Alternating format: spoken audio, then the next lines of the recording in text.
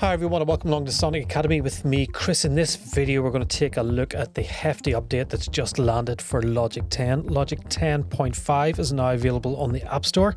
So if you've got 10, go and grab it. If you don't have 10, Apple are doing a 90-day free trial of Logic at the moment. So if you've ever been curious about Logic, now's the time to go over to the App Store, download it, start checking out these new features. So the big feature, I suppose, first up we need to chat about is live loops.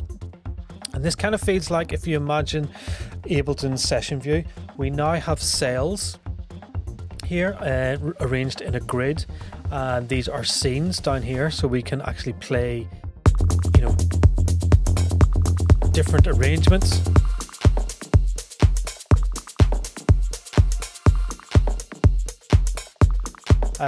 We can record and jam out the arrangements using this button. So yeah, we can put in MIDI data, we can edit MIDI data within the cells, we can edit, you know, our audio, we can change loop points and quantize and transpose, all the normal things you can do to manipulate audio and MIDI within Logic are available in the cells. You can also link this, sync this to your phone and to your iPad.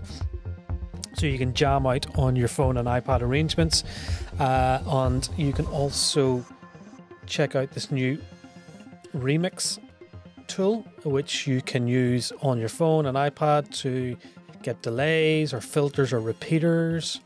And the second one over here, you can have all sorts of effects, and we can, you know, have reverse time, we can time it, we can have bright, medium, all sorts of different functions in this new remix FX.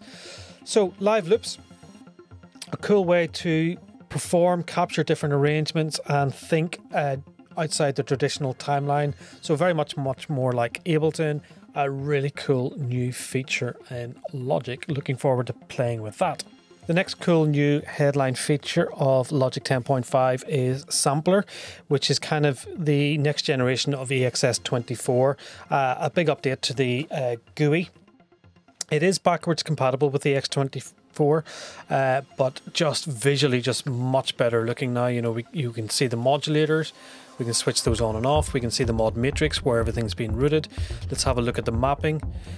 We can see all the piano mappings and zones, then we can go in and have a look at individual samples and the loop points. So yeah, look, create really sophisticated multi-sampling instruments, elegant drag and drop workflows, and automate, you know, quick production tasks. Really cool to see this happening in Logic. The same filters, the pitch, so all the stuff. I think we've got 2 filters now, which we have series and parallel, so very cool. Another cool addition to Logic 10.5 is Quick Sampler. Very much a cut down version of Sampler, where you can manipulate and stretch and bend a single sample. So you can either just drag and drop your samples into the area, you can import your voice memos, you can use Finder to grab stuff, or you can record directly in. So if you want to sing something and then, you know, manipulate that, really cool, interesting plugin. Where you can quickly manipulate a sample, and then if you wanted to, you can bring that into the bigger sampler and build up really complex, interesting instruments. So I'm really looking forward to deep diving into this. I think this is a really cool, interesting addition to Logic, and something that I felt has been missing for a long time. When you were using EXS24, it was a bit cumbersome, but this looks just like exactly what we wanted. So really excited about this one. Next up, we have a new suite of beat creation tools, and I suppose first thing we need to look at is simple drum synth. Great new way of creating synthesized drum sounds, so synthesized kicks and synthesized snares and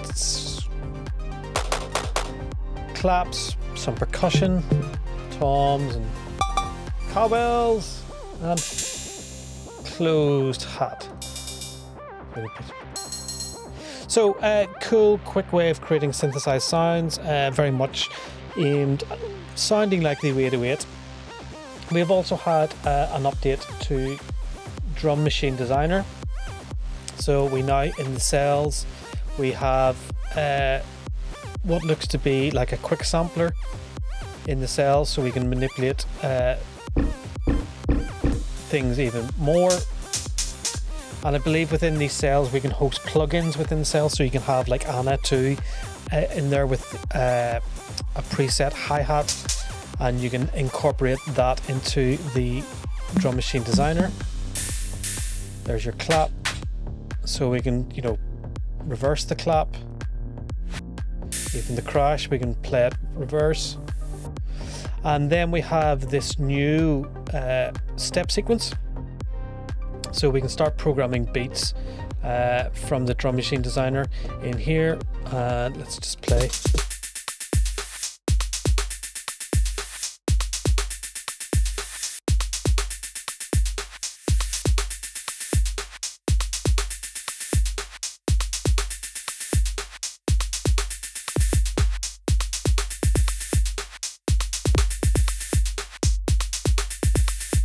So, brilliant new tools to create beats in Logic. Something new, fresh, keeping the ideas going, keeping it interesting. It also can link to your, again, iPhone and iPad, so you can be doing beats on the move and then sync them to Logic when you want to afterwards. So another cool addition. So another area we're going to look at is drag and drop samples. It's much easier now to build kits and stuff just by dragging samples from Finder or from your desktop or anywhere onto Logic. If you just drop to the track header, we now have a couple of options, and I'm just going to drop it onto Drum Machine Designer, and it should build then a kit of the samples I've selected. Build a very loud kit, so we'll just turn that way down.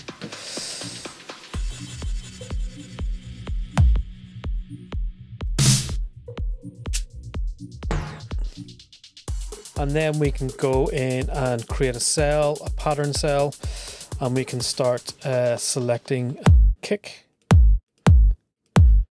And so we can play that.